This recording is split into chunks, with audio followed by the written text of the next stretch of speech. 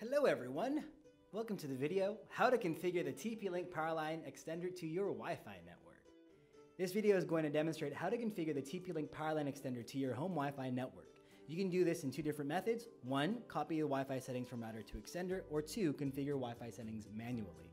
Both are fine. Let's go ahead and dive into both methods, shall we? First, copy Wi-Fi settings from router to extender. If your router supports LBPS, it can automatically send Wi-Fi settings to your extender, allowing both to use the same SSID and password to transmit the same single network.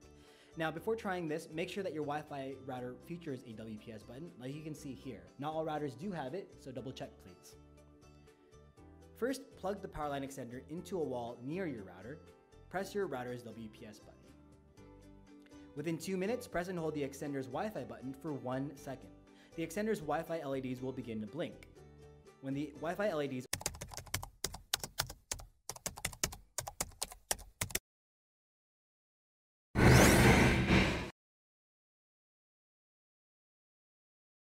are solid, configuration's complete, that's it.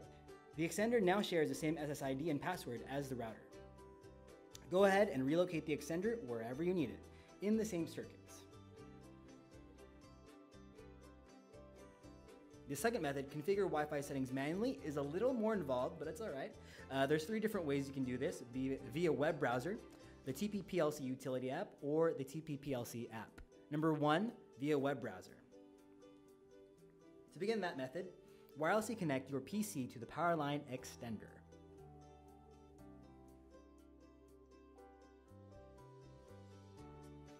Once connected, open your web browser and enter TP-PLC.net, that's TP-Link-PLC.net in the address bar to open the management interface.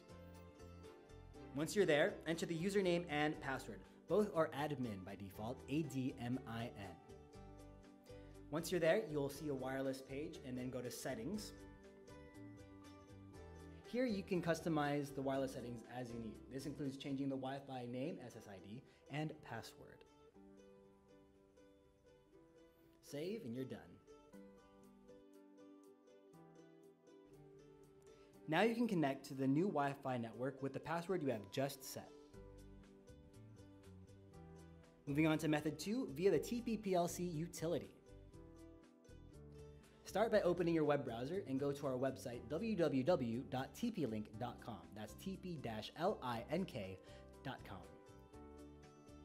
Once you're there, enter the model number of your Powerline device in the search bar.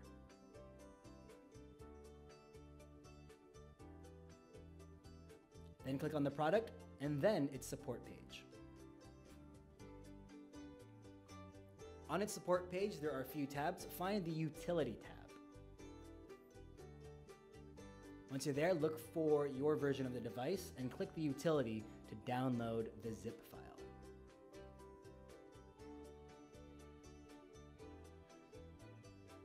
Once downloaded, extract the file and open powerlineutility.msi.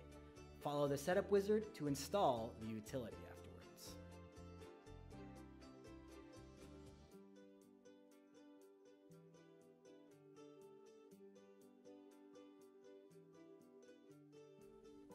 Now connect your PC to the Powerline extender, either wired via Ethernet cable or wirelessly.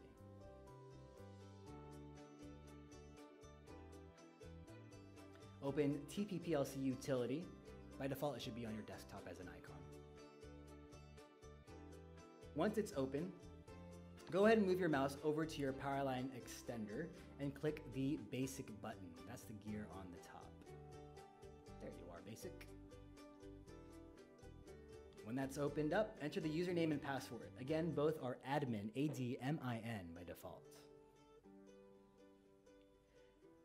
Look for the wireless page and go there and click either 2.4 gigahertz or 5 gigahertz. These are separate signals, so they can have their own SSIDs and password settings. Here you can go ahead and enter a new SSID and password and click save. For the other band, you can do the same thing. A different SSID, a different password, whatever you wish. Now you can connect to the new Wi-Fi with a password you have just set. Third method, via TP-PLC app. First, download the TP-PLC app from the App Store in iOS or Google Play for Android on your smartphone or tablet.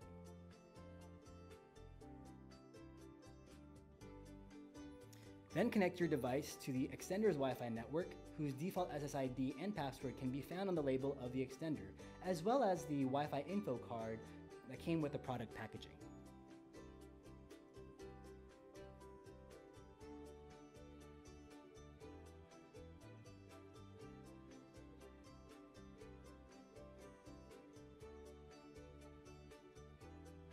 Open the TP-PLC app and you'll see all the TP-Link Powerline devices in your network, but if not, then drag the screen down to refresh. Select the extender and enter the management page where you can rename it and change its LED status.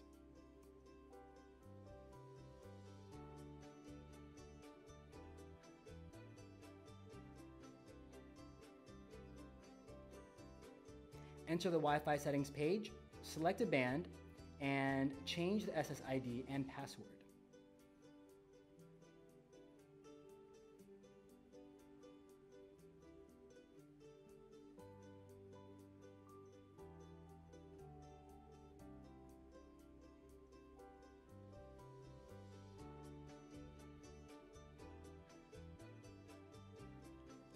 Click Save or Done and continue, and you'll be disconnected from the extender.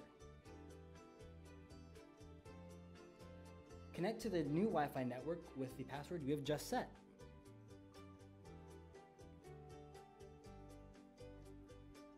And that's it.